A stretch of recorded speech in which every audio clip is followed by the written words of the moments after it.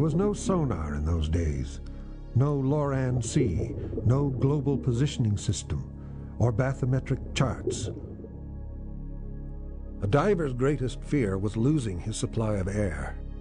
The sharp rocks on an underwater ledge or the ragged metal on a shipwreck could rip the air hose or puncture the dive suit.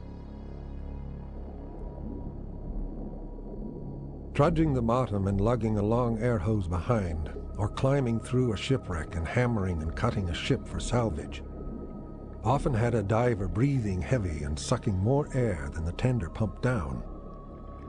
Sometimes a diver blacked out or had strange visions squeezing their way into his brain.